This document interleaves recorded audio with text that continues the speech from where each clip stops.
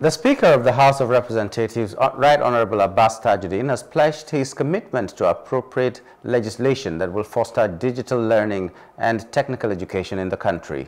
Abbas said this during a public hearing organized by the House Committee on Federal Polytechnics and Higher Technical Education on 4 bills that seek to establish the National Vocational Center, the Federal Artificial Intelligence Institute, Alia de Benue State, Federal College of Science and Technology, Askira, Uba, Borno State, the National Institute for Technical and Vocational Education, Wamba, Nasarawa State. The Speaker, who was represented by Honorable Owal Gwalabe, a member representing Katagum Federal Constituency of Bauchi State, also assured that polytechnic education will continue to be relevant to the Nigerian economy for the much-needed industrial development. Earlier, the chairman of the committee, Honorable Faoud Kayode Laguda, said each of the bills is designed to improve Nigeria's educational development and to promote sustainable human capital development necessary for a self-reliant society. He further stated that there is a need to prioritize and recognize the advantages that come with science, technology, engineering, and mathematics (STEM) in driving economic growth. These initiatives are not merely legislative proposals.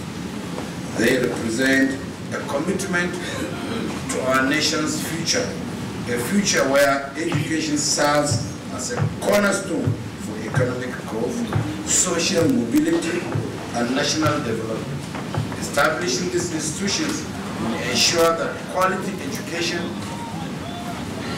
in science, skills, art, and technical and vocational training will become accessible to all Nigerians. As you may be aware, we cannot, at this period of our socio-economic development, underestimate the importance of science technology as the key drivers of our psychoeconomic development. There is a need, therefore, to prioritize and recognize the advantages that come with science, technology, engineering, and mathematics, STEM, in driving the economic growth. Furthermore, there is a need for adequate empowerment of Nigerian youth with knowledge of technologies to adequately optimize their contributions to Nigerian industrialization.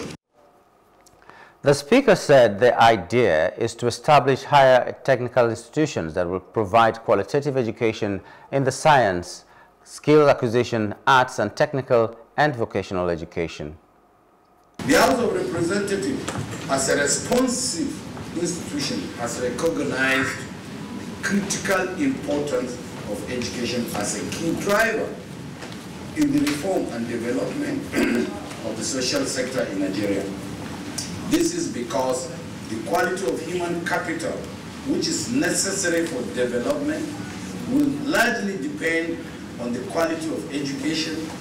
Education must not only be qualitative, but must also be accessible to all.